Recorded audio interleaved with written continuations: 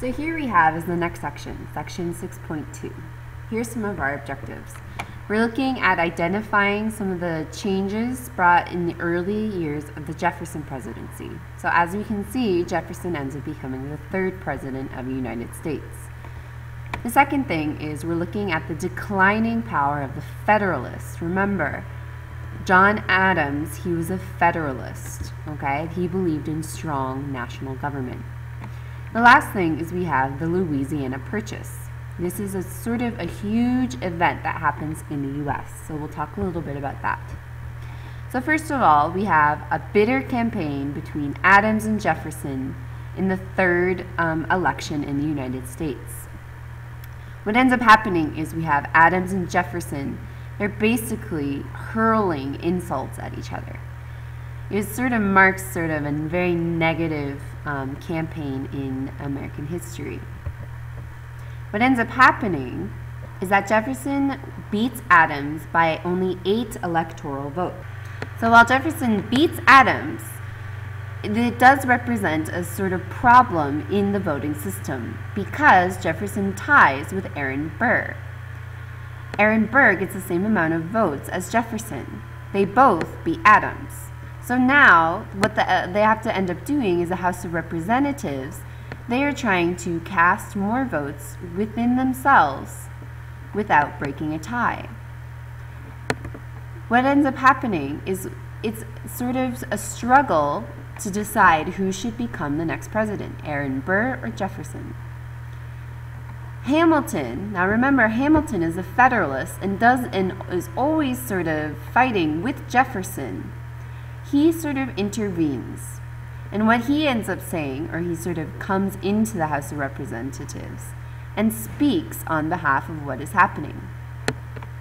So what he does is that he says that because Jefferson has more experience than Aaron Burr, that Jefferson should be awarded 2 extra victory points. The House of Representatives take into consideration Hamilton's what Hamilton says, and they actually do what he is suggesting. But this whole process, this whole electoral process, also reveals that there are still problems in the Constitution and the government. So this leads to them making the 12th Amendment passed. And the 12th Amendment looks at electors cast separate ballots for president and vice president. Okay? Because if you remember, Jefferson and Aaron Burr was supposed to be Jefferson's vice president, but because he got the same amount of votes as Jefferson, that is why they struggled to try and decide who became the president. Okay? So here's sort of an idea of the electoral deadlock.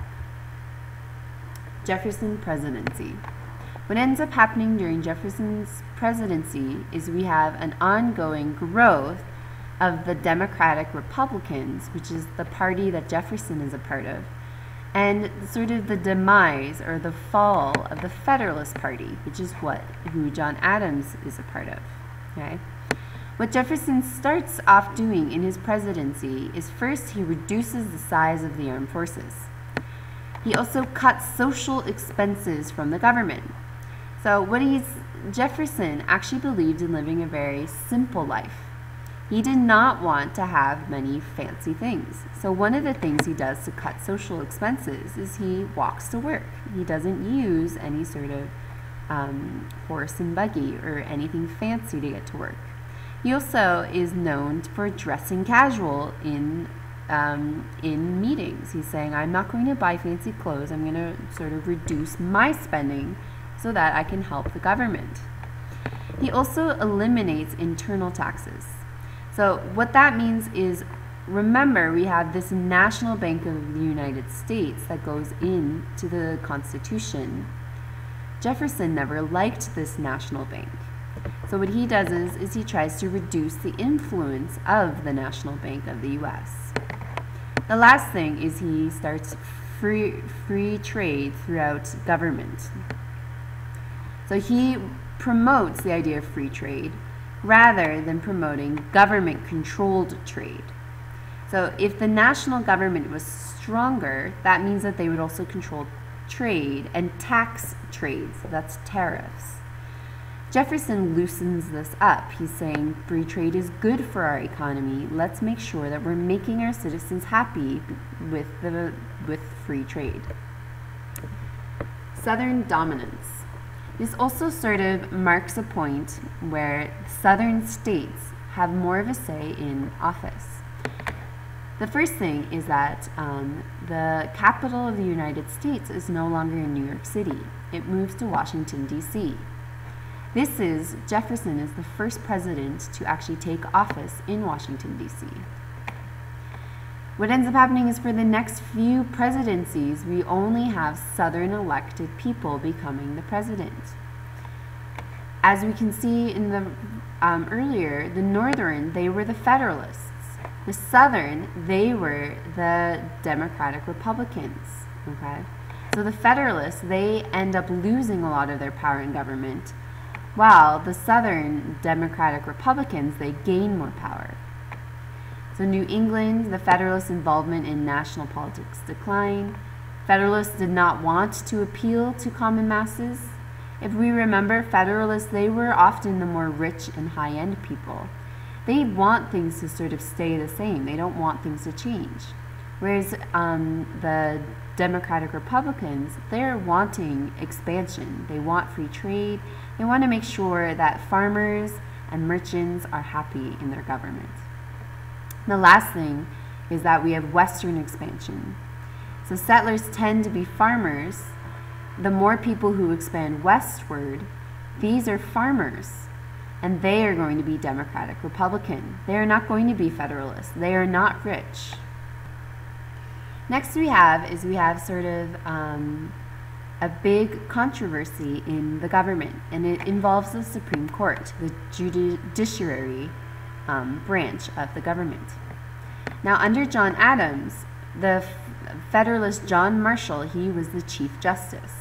So John Adams appointed him as the head of the Supreme Court. Now Adams, he pushes this Judiciary Act of 1801, and what he wants to do is he wants to add 16 federal judges. Now why John Adams wants to do this is he realizes that he wants the Federalists to get more power in the government. And the way that he does this is by adding judges in the Supreme Court. So first he adds 16 judges, and then he appoints 16 Federalist judges the day before he is no longer the president. So if you can imagine, Adams puts in this act, Judiciary Act of 1801, then the night before he sort of steps out of his president role, he elects 16 judges that would be on his side and would have his opinion in the Supreme Court. They are called the Midnight Judges. Jefferson, he gets a little angry because now the president, Jefferson, takes over, and his whole Supreme Court is filled with Federalist judges. Federalist judges who would not really allow Jefferson to pass through many things. Jefferson argues that all these papers that are pushed through the last night of Adams' presidency, that they are not actually valid papers. This ends up to one of the first Supreme Court cases called Marbury versus Madison. What happens with Marbury versus Madison is we have William Marbury, who is a Federalist. He is suing the government. He was supposed to be one of these midnight judges, but his paperwork, which was sent to the Supreme Court and to the executive branch of the government, they end up getting lost. Marbury believed that it was Jefferson and Jefferson's men who lost his paperwork, basically saying that he is not going to be a judge in the Supreme Court. Marshall rules that this is unconstitutional.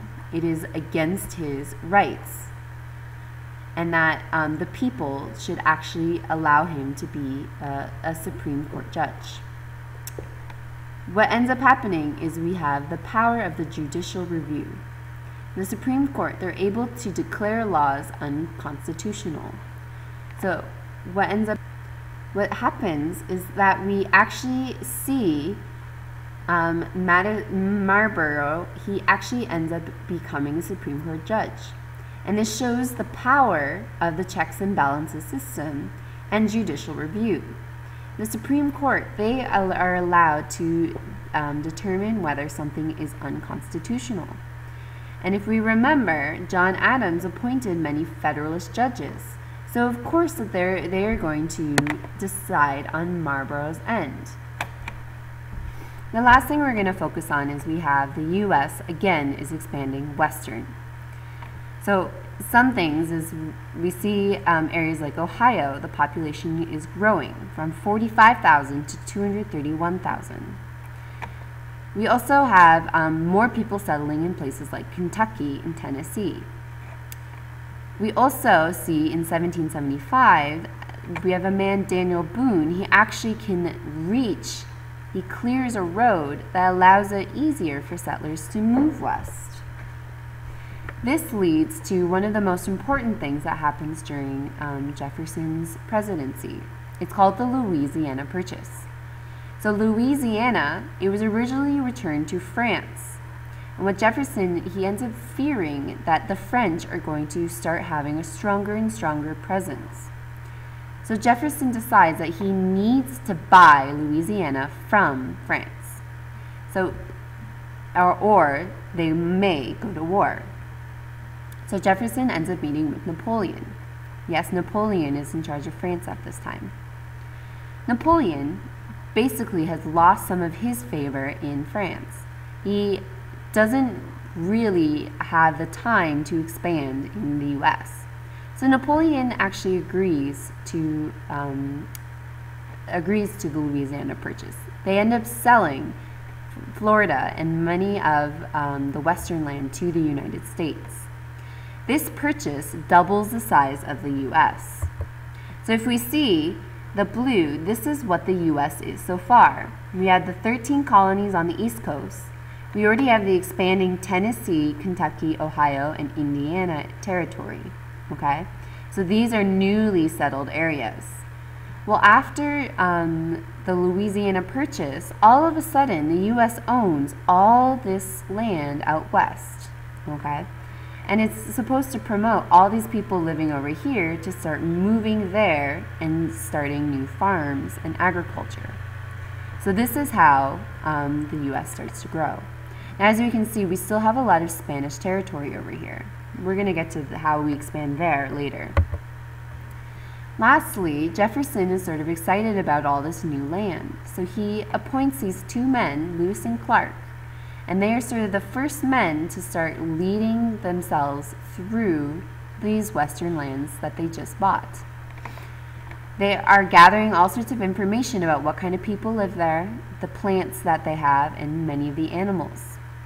Now it's important to note that Lewis and Clark, they needed help, and they actually got help from a Native American woman. Her name is Sacagawea. Sorry to mess up that name. She actually serves as an interpreter to these two Americans as they go through the West. So if you can imagine, this route is actually Lewis and Clark's route.